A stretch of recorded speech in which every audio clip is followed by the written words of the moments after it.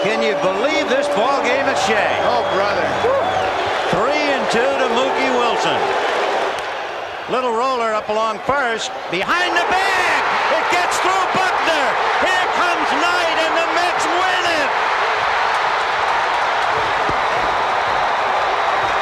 If one picture is worth 1,000 words, you have seen about 1,000,000 words.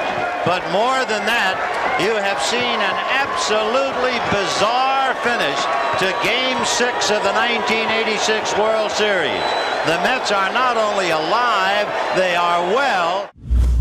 And the pitch by Stanley, and a ground ball trickling. It is a fair ball. Gets by Buckner. Rounding third Knight. The Mets will win the ball game. The Mets win. They win. Unbelievable. The Red Sox in stunned disbelief. A slow ground ball went right through the legs of Buckner down the right field line. The Mets have won the ball game. 3 runs in the bottom half of the 10th inning.